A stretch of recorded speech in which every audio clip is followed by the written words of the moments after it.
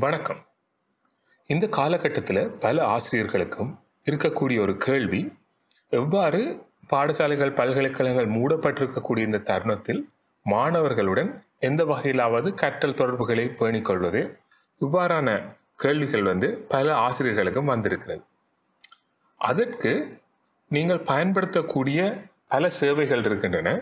ஆனால் அவற்றிலே இலகுவாகவும் இலவசமாகவும் பயன்படுத்தக்கூடிய ஒரு சேவை தான் கூகுள் கிளாஸ் ரூம்ன்றது. ஆக இந்த வீடியோ பதிவில் நாங்கள் எப்படி ஒரு கூகுள் கிளாஸ் ரூம் வகுப்பை உங்களுடைய கைபேசியினூடாகவே பயன்படுத்தி கொள்வது என்றதை பற்றி பார்க்கலாம். ஸோ அதுக்கு நீங்கள் முதலாவதாக செய்ய வேண்டியது, உங்களுடைய கைபேசியில் இருக்கக்கூடிய ஆப் ஸ்டோர், அது கூகுள் ப்ளே ஸ்டோர் அல்லாட்டி ஆப் ஸ்டோர் மூலமாக கூகுள் கிளாஸ் ரூம் என்ற செயலியை நீங்கள் தரவிறக்கி கொள்ள வேண்டும். ஸோ நாங்கள் ப்ளே ஸ்டோரில் போயிட்டு கூகுள் கிளாஸ் ரூம் இன்ஸ்டால் கொடுத்தோம்னா, உங்களுடைய கூகுள் கிளாஸ் ரூம் செயல் நிறுவப்பட்ட பின்னால் அந்த செயலியை இவ்வாறாக திறந்து கொள்ளலாம். திறந்த அப்புறம் முதலாவதாக அது உங்கள்கிட்ட கேட்கும். உங்கள்கிட்ட வேறு ஜிமெயில் கணக்குகள் இருந்துச்சுன்னா அதில் எந்த கணக்கை நீங்கள் பயன்படுத்த விரும்புகிறீங்கன்னு கேளும். அப்போ நீங்கள் அதில் உங்களுக்கு விரும்பின கணக்கை கொடுக்கலாம். நான் இப்போதைக்கு இதை தெரிவு செய்கிறேன். உள்ளுக்குள்ள இப்படி ஒரு பக்கத்துக்கு நீங்கள் வருவீங்க. இதில் நீங்கள் முதலாவதாக செய்ய வேண்டியது, நீங்கள் ஒரு மாணவராக ஆசிரியரான்றதற்கு ஏற்ப நீங்கள் ஒரு வகுப்பை உருவாக்க முடியும், அல்லாவிட்டால் ஒரு வகுப்பில் கலந்து கொள்ள முடியும். ஸோ நாங்கள் முதல்ல ஒரு ஆசிரியராக நீங்கள் இதை எப்படி பயன்படுத்துவீங்கன்றது இந்த பதிவில் பார்ப்போம். அதுக்கு நீங்கள் இதில் இருக்கிற இந்த ப்ளஸ் அந்த குறியை அமர்த்தினீங்கன்னா அதில் ஜாயின் கிளாஸ், கிரியேட் கிளாஸ், இப்படி 2 தெரிவுகள் இருக்கும். அதில் நீங்கள் கிரியேட் கிளாஸ்ன்றதை தெரிவு செய்ய வேணும். நீங்கள் ஒரு ஆசிரியராக இருந்தால், நீங்கள் ஒரு மாணவராக இருந்தால் நீங்கள் ஜாயின் கிளாஸ்ன்றதை தெரிவு செய்யலாம். மற்ற இதில் இப்படி நீங்கள் தகவல்னு சொல்லும், அதை நீங்கள் சரி கொடுத்துட்டு கண்டினியூ கொடுக்கலாம். இப்போ நீங்கள் வகுப்பொன்றை கிரியேட் பண்ணுறதுக்கு இதுதான் முக்கியமாக உங்களுக்கு தேவைப்படுற தகவல்கள். முதலாவதாக ஒரு வகுப்பினுடைய பெயரை கொடுக்கலாம். ஐசிடி ஃபார் டெக்னாலஜி அப்படின்ற ஒரு பாடத்தின் பேரை கொடுக்குறேன். அதை தவிர இந்த மிச்ச தகவல்கள் உங்களுக்கு வகுப்புகளை நீங்கள் எப்படி ஆர்கனைஸ் பண்ணிக்கொள்றதுக்குன்றதுக்கு தான் இருக்குது. அதாவது நீங்கள் பாடசாலையில் பல வகுப்புகள் நடத்துவீங்கன்னு சொன்னால் நீங்கள் அந்த பிரிவுகளை இதில் கொடுக்கலாம். அதாவது உதாரணமாக கிரேட் 12B அப்படின்னு கொடுக்கலாம். ரூம்ன்றது முக்கியமாக நீங்கள் வேணுமெண்டா அதை கொடுக்கலாம். சப்ஜெக்ட்ன்றதுக்கு வேணுமெண்டா டெக்னாலஜி ஸ்ட்ரீம், அப்படி உங்களுக்கு ஏதாவது மேலதிக விவரங்கள் கொடுக்க விரும்பினா கொடுக்கலாம். அல்லாட்டிக்கு இந்த பாடத்தின் பெயர் மட்டும் கொடுத்தாலே போதுமானது. கிளாஸ் நேம்ன்றது கொடுத்துட்டு நீங்கள் கிரியேட் கொடுத்தீங்கன்னு சொன்னால் உங்களோட வகுப்பு உருவாக்கப்பட்டுடும். இது உங்களோட வகுப்பு இப்போதைக்கு உருவாக்கப்பட்டிருக்கு. நீங்கள் வகுப்புக்குள்ளே வந்துட்டீங்க. இதில் நாங்கள் முதல்ல இதில் என்னென்ன விஷயங்கள் இருக்குன்றதை பார்ப்போம். இது உங்களோட வகுப்பின் தலைப்பு, பெயர், அதெல்லாம் காட்டுது. இந்த முதலாவது டேப்பை நாங்கள் ஸ்ட்ரீம் டேப் அப்படின்னு சொல்லுவோம். அதெல்லாம் நீங்கள் போஸ்ட் பண்ணுற எல்லா விஷயங்களும் வரும். ஒரு உதாரணத்துக்கு ஒரு ஃபேஸ்புக்கில் உங்களோட பக்கத்தில் நீங்கள் போஸ்ட் பண்ணுற விஷயங்கள் எப்படி வருமோ அது மாதிரி இந்த பக்கத்தில் வரும். 2வது கிளாஸ் ஒர்க்குன்ற பக்கத்தில் தான் நீங்கள் மாணவர்களுக்குரிய விவரங்களை அதாவது அவர்களுக்குரிய நோட்ஸோ வேறு புத்தகங்களோ கேள்விகளோ இந்த மாதிரியான விஷயங்களை நீங்கள் பகிர்றது இந்த கிளாஸ் ஒர்க்குன்ற பக்கமாக இருக்கும். அதை பற்றி நாங்கள் பிறகு கொஞ்சம் என்ன விவரமாக பார்க்கலாம். 3வது இந்த பீப்புள்ன்ற பக்கத்தில் நீங்கள் மாணவர்களை இந்த வகுப்பில் சேர்ப்பீங்க, இல்லாட்டி ஏற்கனவே வகுப்பில் சேர்க்கப்பட்ட மாணவர்களை நீங்கள் பார்க்கலாம். அதே நேரம் உங்களோட வகுப்புக்கு 1க்கு மேற்பட்ட ஆசிரியர்கள் தேவைப்படுவார்களாக இருந்தால் அவைகளையும் நீங்கள் இதில் சேர்த்துக்கொள்ளலாம். அதையும் நாங்கள் பிறகு பார்க்கலாம் விவரம். திரும்ப முதல் பக்கத்துக்கு போனோம்னா இங்கே மேலே இருக்கிற இந்த சக்கரத்தை அமர்த்தினீங்கன்னா இந்த வகுப்பின் செட்டிங்ஸை நீங்கள் மாற்றலாம். முதலாவது இந்த மேலே இருக்கிறது நாங்கள் ஏற்கனவே கொடுத்த விவரங்கள். அதுக்கு கீழே இருக்கிறது ஒன்று கிளாஸ் கோட் என்று இருக்குது. அது என்னத்துக்கு பயன்படும்னு சொன்னால், உங்களோட வகுப்புக்கு மாணவர்களை நீங்கள் எப்படி சேர்க்கலாம்னு சொன்னால், ஒன்று உங்களோட மாணவர்களோட இமெயில் முகவரிகள் உங்கள்கிட்ட இருந்துச்சுன்னு சொன்னால் அதுகளை நீங்கள் நேரடியாக போயிட்டு அந்த ஸ்டூடெண்ட்ஸ் பக்கத்தில் நீங்கள் சேர்க்கலாம்.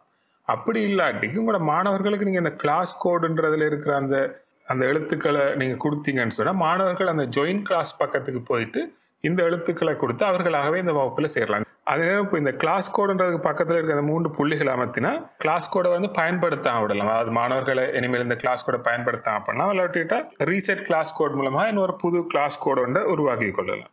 அப்போ அதன் மூலமாக அந்த கிளாஸ் கோட் மாறிடும். இப்போ பார்த்தீங்கன்னா வேற ஒரு கிளாஸ் கோட் வந்திருக்கு.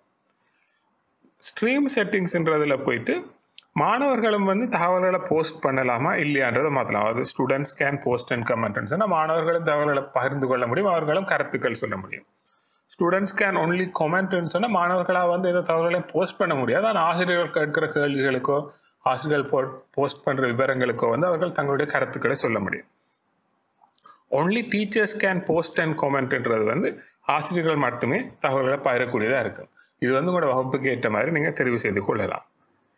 கிளாஸ் ஒர்க் ஆன் த ஸ்ட்ரீம்ன்றதுக்கு வந்து எப்படி நீங்கள் அந்த கிளாஸ் ஒர்க் டேப்பில் பகிர்ற விஷயங்களும் வந்து ஸ்ட்ரீம் பக்கத்தில் சுருக்கமாக வரும். அது எப்படி வர வேணும்னு நீங்கள் சேர்க்கலாம். அதாவது சுருக்கமான தகவல்களா அல்லது விவரமான தகவல்களா அல்லது எந்த தகவலுமே வர தேவையில்லையா என்றதையும் வந்து நீங்கள் இதில் கொடுக்கலாம். அதுதான் இந்த வகுப்புக்குரிய செட்டிங்ஸ். ஸோ நாங்கள் முதலாவதாக இந்த வகுப்பில் வந்து எப்படி ஒரு தகவலை போஸ்ட் பண்ணலாம்ன்றதை பார்க்கலாம். அதில் வந்து நான் முதலாவதாக போயிட்டு welcome to the class room அப்படின்னு சொல்லி நான் ஒரு தகவல் ஒன்று பகிர்ந்து கொள்கிறேன். ஆனால் இப்போ பார்த்தீங்கன்னா இதில் இந்த வகுப்பில் நான் ஒரு தகவலை பகிர்ந்துட்டேன். ஆனால் இதை பார்க்குறதுக்கு வேறு யாரும் இல்லை. ஸோ முதலாவது நான் வந்து இதில் வந்து மாணவர்களை சேர்த்துக்கொள்வோம். அதுக்கு வந்து ஒன்று நான் சொன்ன மாதிரி அந்த செட்டிங்ஸ் பக்கத்தில் இருக்கக்கூடிய அந்த கோடை கொடுத்து நீங்கள் மாணவர்களை சேர சொல்லலாம். இந்த கட்டத்தில் நான் வந்து வேணுமெண்டா உங்களுடைய இந்த பீப்புள் பக்கத்துக்கு போயிட்டு அங்கே வந்து ஸ்டூடெண்ட்ஸ்ன்றதில் வந்து நான் ஒரு இமெயில் முகவரியை கொடுத்து ஒரு மாணவரை சேர்க்கலாம். கொடுத்தா அதில் வந்து அவர்கள் வந்து இன்வைட்டட் என்று இருக்கு. இப்போ நான் என்னுடைய மற்ற கணனி மூலமாக போயிட்டு அந்த வகுப்பில் நான் இணைந்துட்டேன். இப்போ நாங்கள் இதை ரீஃப்ரெஷ் பண்ணி பார்த்தோம்டா இப்போ வந்து இதில் நான் இணைஞ்ச அப்புறம் என்னுடைய என்னுடைய கணக்கில் இருந்த என்னுடைய பெயர் விவரங்களை வந்து காட்டும். வரும் மற்ற மாணவர்களையும் இயக்கம் வந்து இதில் வந்து கீழே காட்டி கொண்டிருக்கும். நீங்கள் ஆசிரியர்களை சேர்க்கறதுக்கான படிமுறையும் இதே மாதிரியான தான். இதில் அந்த ஆசிரியர்கள்ன்றது பக்கத்தில் இருக்கிற அந்த ஐக்கனை அமர்த்தி நீங்கள் ஆசிரியர்களை சேர்த்துக்கொள்ளலாம். இப்போ நாங்கள் இந்த ஸ்ட்ரீம் என்ற பக்கத்துக்கு திரும்ப வந்தோம்னு சொன்னால் நான் ஏற்கனவே பதிவு செய்த கருத்து இருக்குது. அதை நாங்கள் போய் பார்த்தோம்னா அதுக்குள்ள மாணவர்களாக சொன்ன கருத்து இருக்கும். அவர்கள் உங்களோட உரையாடல்களில் ஈடுபடலாம். ஒரு கலந்துரையாடலில் ஈடுபடுறதுக்கான ஒரு வாய்ப்பாக இந்த ஸ்ட்ரீம் பக்கம் இருக்குது. அதுக்கு அடுத்ததாக வந்து நாங்கள் இந்த கிளாஸ் ஒர்க்ன்ற பக்கத்துக்கு போவோம். இப்போ இந்த கிளாஸ் ஒர்க்ன்ற பக்கம்தான் உங்களுக்கு மாணவர்களுடனான அந்த கற்றல் நடவடிக்கைகளுக்கு நீங்கள் மிகவும் பயன்படுத்த போகிற ஒரு பக்கமாக இருக்கும். இந்த ப்ளஸ் சைனை வந்து நீங்கள் அமர்த்தி பார்த்தீங்கன்னு சொன்னால் என்னென்ன வகையான தகவல்ன்றதை காட்டும். முதலாவது நீங்கள் அசைன்மெண்ட்ஸ் கொடுக்கலாம், கொஸ்டின்ஸ் அதாவது கேள்விகள் கேட்கலாம், அதாவது குறுங்கேள்விகள் ஒரு கேள்வியாக கேட்கலாம். அல்லாவிட்டால் மெட்டீரியல்ஸ் என்று அவர்களுடன் நீங்கள் வந்து தகவல்களை பகிர்ந்து கொள்ளலாம். அதாவது நீங்கள் அவர்களுக்கு ஒரு நோட்ஸ் ஏதாவது ஒரு நோட்ஸை வந்து ஒரு ஃபைலாக வந்து அவர்களுக்கு கொடுக்குறீங்கன்னா அதை கொடுக்கலாம். மற்ற இந்த டாபிக்ன்றது வந்து நீங்கள் இந்த பகிர்ற விஷயங்களை வந்து ஒரு ஒழுங்குபடுத்துறதுக்காக பயன்படுத்துகிற ஒரு விஷயம். நீங்கள் ஏற்கனவே பயன்படுத்தி இருக்கக்கூடிய வேறு வகுப்புகளை பயன்படுத்தி இருக்கக்கூடிய விஷயத்தை மீண்டும் பயன்படுத்துறதுக்கு இந்த ரீயூஸ் போஸ்ட்ன்றதை பயன்படுத்தலாம். ஸோ நாங்கள் முதலாவதாக வந்து ஒரு டாபிக் கொண்டு சேர்த்துக்கொள்வோம். அதாவது வந்து என்னென்னு சேர்க்கலாம்னா இன்னும் ஒரு டாப்பிக்கையும் சேர்த்துக்கொள்ளலாம். நாங்கள் இதில் இருக்கிற விஷயங்களை வந்து நாங்களுக்கு ஒழுங்குபடுத்த விரும்பினா நாங்கள் இதை அமர்த்தி கீழே இழுத்தோம்னு சொன்னால் அது இடம் மாறும். இப்போ வந்து நாங்கள் ஒரு தகவலை சேர்த்துக்கொள்வோம். அதாவது வந்து ஒரு மெட்டீரியல் ஒன்றை சேர்த்துக்கொள்வோம்னு சொன்னால் இந்த மெட்டீரியல் என்றதை சேர்த்தா அதில் வந்து நாங்கள் கொடுக்கலாம் இது என்ன தகவல்னு சொல்லி. வகுப்பு விதிமுறைகள் என்று சொல்கிறேன்.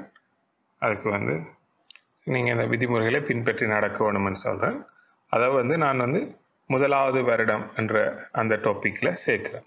அதுக்கு பிறகு இந்த ஐக்கன் அமர்த்துறதன் மூலமாக, அதாவது இங்கே இந்த மேலே இருக்கிற இந்த ஐக்கன் அமர்த்துறதன் மூலமாக நான் வந்து எங்களுடைய கூகுள் டிரைவில் இருக்கிற ஒரு ஃபைலாக இருக்கலாம், அல்லாவிட்டால் ஒரு இணைய பக்கத்துக்கான லிங்காக இருக்கலாம், அல்லாவிட்டால் நாங்கள் ஏற்கனவே சேமித்து வைத்திருக்கக்கூடிய ஒரு ஃபைலாக இருக்கலாம், அல்லாவிட்டால் ஒரு புகைப்படத்தை எடுத்து நான் தரவேற்றம் செய்யலாம், அல்லாவிட்டால் ஒரு வீடியோ பதிவு செய்தும் தரவேற்றம் செய்யலாம் நேரடியாக இதில் இருந்து.